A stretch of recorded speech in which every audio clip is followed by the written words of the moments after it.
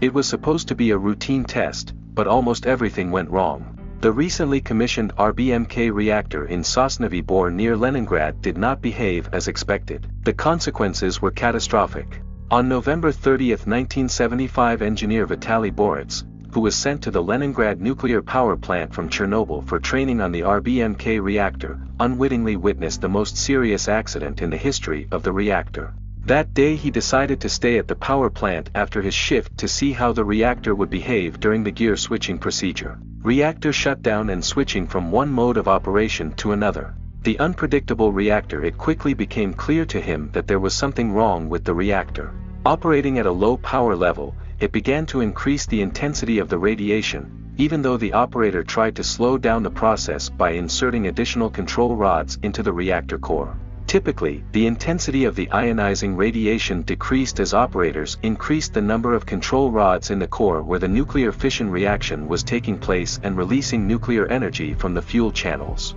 The RBMK reactor at the Leningrad power plant, however, behaved differently. Even when an experienced operator, who had impressed Boritz with his skill, inserted additional rods by hand, this did not slow down the rapid increase in radiation intensity. The reactor behaved contrary to expectations. According to Boritz, the reactor was out of control. With his experience in operating reactors, he knew that if the surge in radiation levels was not contained, there could be an explosion. Imagine yourself driving a car, he explained the next day to a security officer who had little understanding of nuclear physics. You start the engine. You set off on the road. You accelerate without a problem. You shift gears. You drive at 60 kilometers per hour. You take your foot off the gas pedal.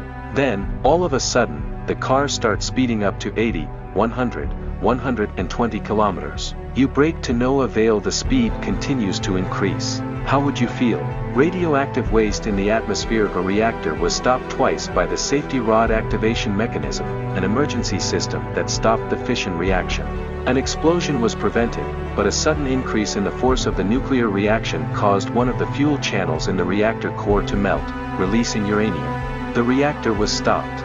The next day it was purged with nitrogen, and radioactive waste with radioactivity equivalent to 1.5 million curies was released into the atmosphere through a ventilation duct. 1 curie corresponds to the activity of radiation released when 37 billion atoms fission in 1 second. It can contaminate nearly 10 billion liters of milk, making it unfit for consumption. According to the International Atomic Energy Agency, the safe level of radioactive contamination is 5 curies per square kilometer. No one knows what impact 1.5 million curies had on people and the area around the plant, including the city of Leningrad, which is less than 80 kilometers away.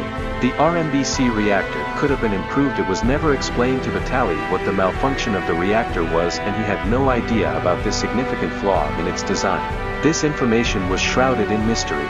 The designers of the reactor did not make any fundamental changes to the RBMK model. Instead, they issued instructions to improve the design of the control rods, without explaining why this should be done.